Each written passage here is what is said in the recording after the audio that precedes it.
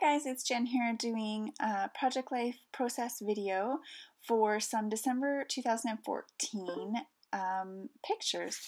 If you watched my videos last week, I found 3 weeks worth of spreads in a box when I moved my scrap room, and so I decided to just do those ones right away rather than catching up on my July and August weeks because yeah, these have been sitting in a box and they need to be done. So I already had the photos printed and I already had the papers that I was going to use. This is just scraps from a scrapbook kit, as I said in the other ones. And I even had a couple of embellishments tucked in. I had that 2015 and that Happy New Year flare and that, and that January piece already tucked in there. And sorry, that card kind of already got it. I can't remember if it's just sitting there or I missed it. I've just been having some video issues. I kind of have a temporary setup right now for my video camera, and so a couple times it shifted and I had to kind of delete footage and stuff. So but anyways, I was keeping all of these layouts quite simple, mostly because I just wanted to get them done and because I wanted to just use the scraps that I found in the box. So that is what I did. For that one photo that you see on the very bottom there, which is actually going to be the top, all I did is pulled out some white alphabet stickers and wrote tree lights on there, and then there's actually a layout that goes with that.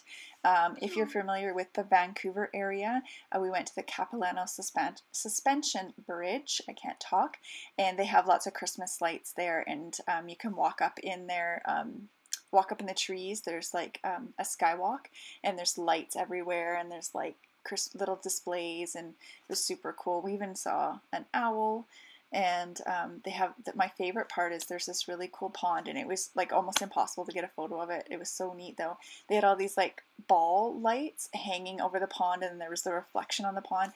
It was like magnificent. Like everybody there, like there's people talking and chatting and walking through the trees and walking over the suspension bridge, which is quite long.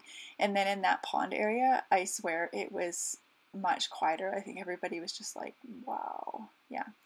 So that was pretty cool. I'm really sad that we couldn't get a very good picture of that. So as I've been going away here, I just stuck down a text conversation. That's the middle far right one. That we had was funny, so we just taken a screenshot of it. There's a filler card there where I just use a chipboard piece, and then this card is actually a pull-out card, and it's an accordion. So it's actually a piece of paper that is 12 inches wide and 4 inches high, and then I've scored it so it folds up into a 3x4 card. And what that is at the same place, there is this really cool big sign that shows the wingspans of different birds. So we were there with my 2 sons and then my niece and my nephew. So of course all 4 kids want to see what wingspan they compare to. So if you take a picture of one, you've got to take a picture of all of them. And so what I did is I did it like this. So I just folded up this piece and used that, and then I did all of their pictures just slightly smaller than, I think, 2 inches high, and then the 3 inches across, just slightly smaller than that. And then I'm sticking them all on there, and I just put a piece of washi tape, which I had used on that other card with the screen capture of that text. And then I just used, I think that's a Jenny Bolin punch, it's a little tab on the top, and I think I put, hold on, I have it here, I just put pull on it so that people knew that they could pull it out. And that's me just going to town with this Lego punch. If you watched my other videos, you'll know that I really like Shamel, and I've been watching her Project Life catch-up videos, and she uses that punch a ton, and so I had to buy it. But I lucked out, and I got it off eBay because they didn't have it at Michael's, which is my only local store, and I got it actually for really cheap off of eBay. I was really excited. Even shipping it to Canada was still cheaper than most regular price punches at Michael's. So I'm just adding a few little bits and pieces. That little Tupperware container was just all the little bits left over from the cut-apart sheets. There's an Evalicious cut-apart sheet, and then there was a Ellie Studio cut apart sheet, and those are all the little bits that are left. And so I'm just determined to use those up. And then I punched out one of those bigger labels and I stuck that down. And right at the very end, there's a close-up of that little accordion photo album thingy there. I don't know, it's not really a photo album, you know what I mean. There's a close-up photo of that. I pulled it out and took a picture. So this last one in the middle there is just a group shot of all of us all bundled up. And yeah, this is Vancouver, so yeah, bundled up is sort of relative. But we're wearing warm coats and hats and mitts and stuff because it does get very damp here. And the humidity, even when it's above freezing, when it's hovering close to freezing or just below, with the damp, it's really chilly. Like I find that you feel it more. We've lived up north in British Columbia, and so I can tell you with a surety, you do not feel the dry cold the same. The same temperatures do not feel the same. So let me see here. So here is a photo of my husband and I after the same event. We were at a restaurant, and the kids got these kids meals, and they got these funny antler hats. And after we had gone to do the lights, we went to have dinner afterwards, and it was getting late by the time we kind of got out of there and drove back to where we were going to be. And then there was no seating available for a while, and we had to sit for a long time. So it was late, like really late for us to be eating dinner by the time we finally ate. And you know, when you get over hungry, you get a little, and tired, you get a little funny.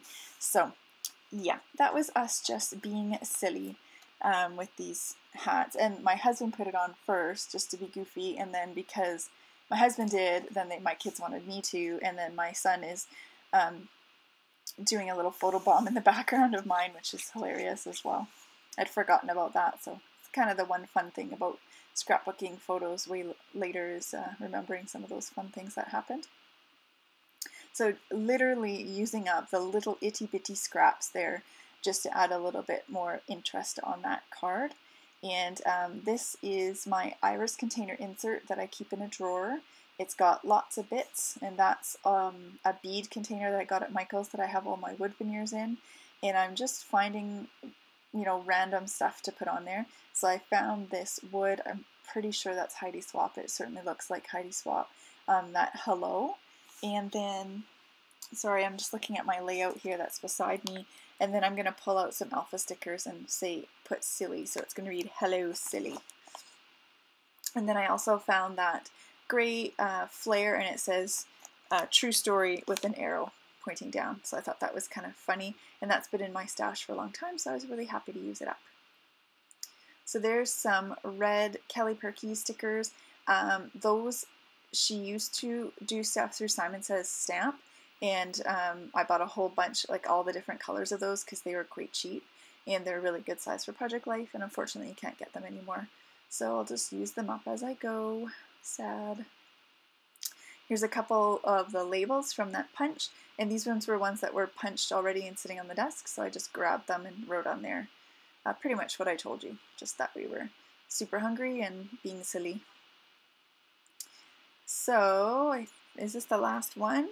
I think so. So this is a photo that I printed out with a bit of a frame on it, and then when I was going through that iris container, I found this wood veneer banners, and those are from Scraptastic from a long time ago, like probably October or November kit for 2014 at least, because I haven't gotten their kits in probably almost a year now, but I know that that's where those were from. I pulled out those same Kelly Perky stickers with the red. That just kind of creates a bit of continuity in my layout, pulling out the same ones. And it says, enjoy the, and I'm just layering it right over top of those banners. And I think it's fairly readable. And then I'm using my tweezers here to put ... And then what I'm going to do is use these wood grain thickers that were also in my kit, my pack of things, and these would have been totally awesome for the lifted layout that I did last Thursday. I was looking for pretty much exactly those thickers, but what are you gonna do, right? So here is me showing you some close-ups, And just to let you know, to make my album end nicely, what I did is I put this in a 12 by 12 page protector that's all 4 by 6s. So that's why I'm just showing you there. I've put them in like that, and then I actually cut up a layout so that it would all fit, and my 2014 album would end nicely. So there's me just showing you that wingspan fold out again. Looks good. I like how that turned out.